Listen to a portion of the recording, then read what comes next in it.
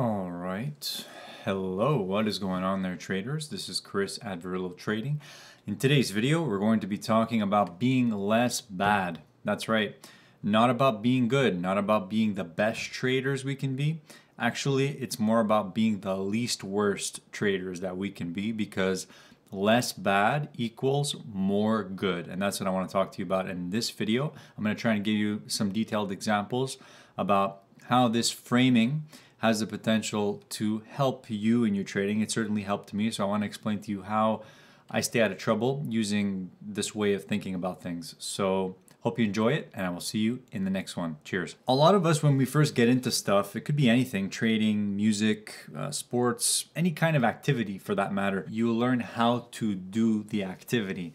In the case of trading, you learn how to trade, you learn about the tools, methods, how to read the market context, how to read price action. What you really don't learn in the early stages of trading is what you should not be doing, and a lot of people end up figuring that out the hard way. What I'd like to do in this video is just shed some light on this idea, because this is something that has helped me to become more consistent in my overall process of trading and how I approach the market. And it is simply approaching my trading from the perspective of being less bad.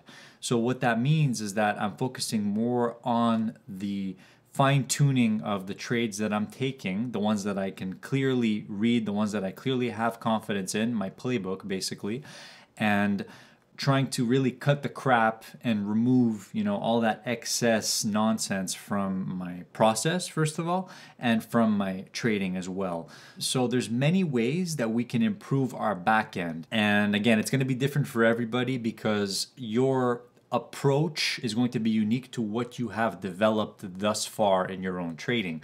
And this is why it's a little bit tricky. So this video is not going to be like a proven, system, and this is exactly how you have to do it. Instead, what I want to do for you guys is just get the ball rolling and make you think about it this way, inspire you to do something different or improve something or do some work that you've been procrastinating. So instead of focusing on what you need to be doing to take better trades, what you should focus on is what you need to be doing to not take as many so-so and bad trades. Now, I want to tell you guys one thing. Over my time of learning about trading, learning about the tools that I use for my trading, things like the market context, like the market profile, the volume profile, the auction theory, the price action, and the order flow, and the different techniques we use to read the market in real time as well as in historical data.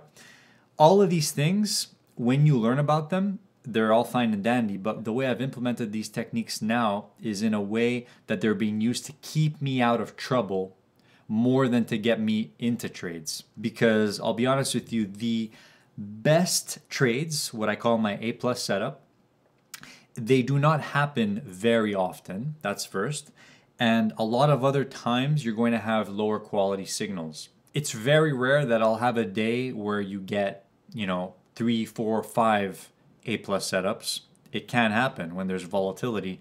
And obviously that's a whole nother topic, because that relates to how we approach the market every day and are ready to act on our signals without any hesitation. Of course, that's part of it.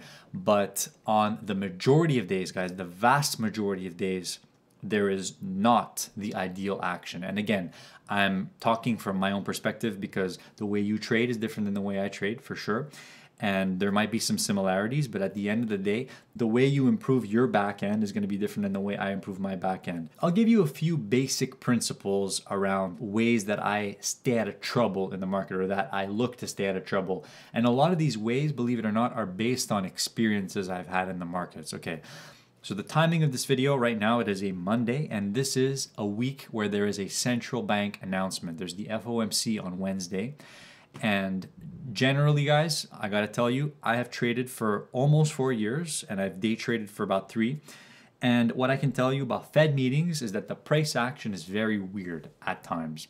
On top of that, the index futures, the stock index futures, like the S&P 500 and the NASDAQ, are also having what is called the contract rollover, meaning there is volume that is being rolled over to the next month contract. So there's volume trading on the March contract as well as on the June contract. And what happens during this period of rollover is the market changes. There's different price action, volume is not as reliable, and any indicators that are based on volume are just not reliable until the rollover has completed itself, okay?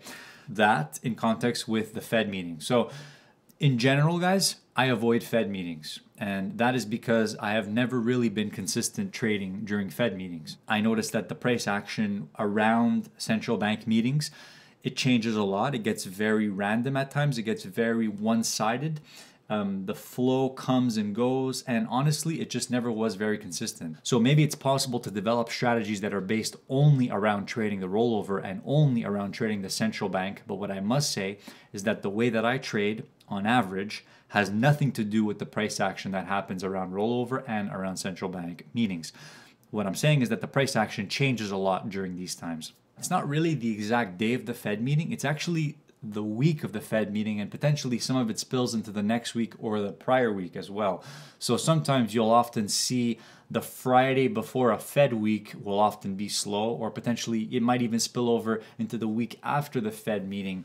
And by that time, you might see the action start to get favorable again. But again, guys, it really depends on the overall context and what's going on in the marketplace. Like, for example, if we flip over to treasuries and just look at these daily charts here, I'll just show you some market context. The only chart out of the 4 treasury futures that are mainly traded, that being the 30-year, 10-year, 5-year, and 2-year, the only one that has any context on the daily chart right now is really this 30-year right here. Where we have a bit of demand zones around these 152 and 17s and 151 and 16s. And if we flip over to the others, basically these are making new lows here. So all of these markets here are basically hitting new lows on the daily chart. So that's part of the context here going into the Fed meeting, which is interesting. But like I told you guys, the price action around Fed meetings for me is generally not favorable, so I avoid them, okay? So for me, avoiding Fed meetings, that is part of working on my back end. I want to tell you a few other ways that I work on my back end in my trading, okay? So I'm primarily a scalper, meaning I take primarily, scalp trades for a few ticks at a time, depending on the market I'm trading. One thing that has plagued me in my trading for a while is trading slow conditions, slow markets, and basically markets where there's a lack of good flow going through on both sides of the market.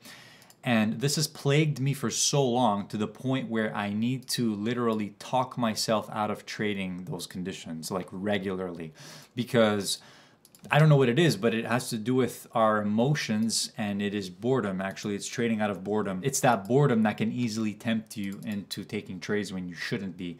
So what I do in context of this video about improving my back end is that I have a trading plan, right? And in my trading plan, I have very specific rules about the market context and about the setups that I look to trade. And I have very specific rules that help me to avoid certain things. And these rules are based on price action that I've experienced in the past, experiences that I've had with my setup, small tweaks that I've had to make with my setup. And all of these little rules that I've implemented, they're not very little, by the way, some of them are very strict rules. All of these rules are there so that when I open my trading plan every day, I see them right in front of me, and I know exactly what I need to be doing, and I know exactly the market conditions that are favorable for my trading. Of course, nothing is perfect, but you can get an idea for when the market has good flow and good volume. So like I was saying, guys, defensive trading is the priority.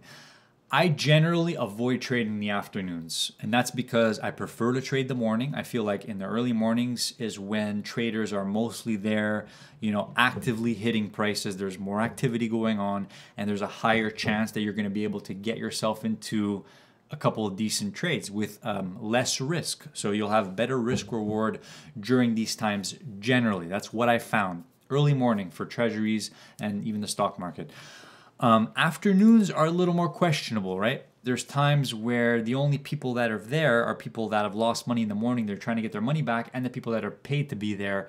And honestly, this is basically my guideline, is that when the market is moving in like a 3 or 4 tick range, and we're talking treasuries here, maybe like a 2 or 3 tick range, and it's kind of slowly going one way or it's staying in a range, and there's a lack of good volume, I avoid that market at all costs. I would rather be doing anything rather than be sitting there trying to scalp 1 or 2 ticks out of that market, because overall, when you're trading that kind of market, the risk is a lot higher, first of all, because the risk in a slow market is that the market makers, first of all, they have an easier time pushing price whichever way they want, because when there's a market where there's a lack of flow, a lack of volume, it is easier for the people who have the ability to control a large amount of contracts to basically push the thing around, right? So they will bid it up or they'll pull their offer, and then when they finally get filled on one side, they'll pull the other side. And then that's why you get scenarios where the market stays at one point, and then as soon as you see an order fill, the bids pull for the next 2 prices, and it goes down by 2-3 ticks.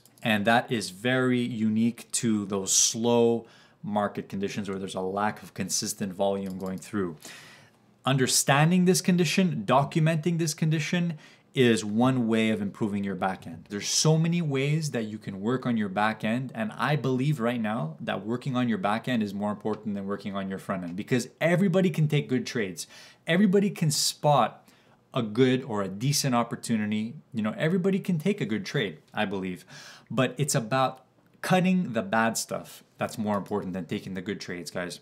So make yourself a list of all the things that get you into trouble on a regular basis. Try to slowly work that out. What I hope I can do with this video is inspire traders to pull up your trading plan, review it, fine-tune certain aspects, and adapt them to whatever is going on in today's markets generally.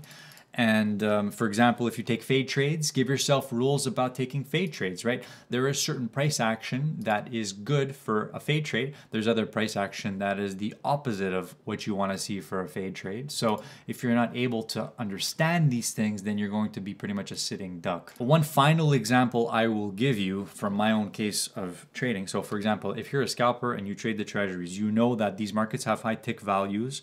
So the difference between a 1 tick loss and a 2 tick loss, or even a 3 tick loss, is quite a substantial difference there. So you probably want to be working on some techniques that you can use to mitigate your risk overall, okay? And this is where the techniques can help you. You can learn a whole bunch of techniques for trading, guys, but if you do not know how to stay out of trouble in these markets, you're going to get into trouble, because I believe that there are many more ways to get into trouble day trading than there are to actually, you know, take a good trade and keep the money you made from that trade. Because like I said, the best trades, at least for me, have been far and few. I might have 3 A to A plus setups in a session. And even that, I would say, is pushing it on some days. By A plus setup, I'm not talking about home run trades. I'm talking about a trade that I categorize as one of my best reads. It could yield 1 tick, it could yield 4 ticks. What I'm concerned with is the accuracy and the consistency of the read that I have on the market, and my ability to really kind of sift through all the noise and attack the market only when I know that is my time to attack it.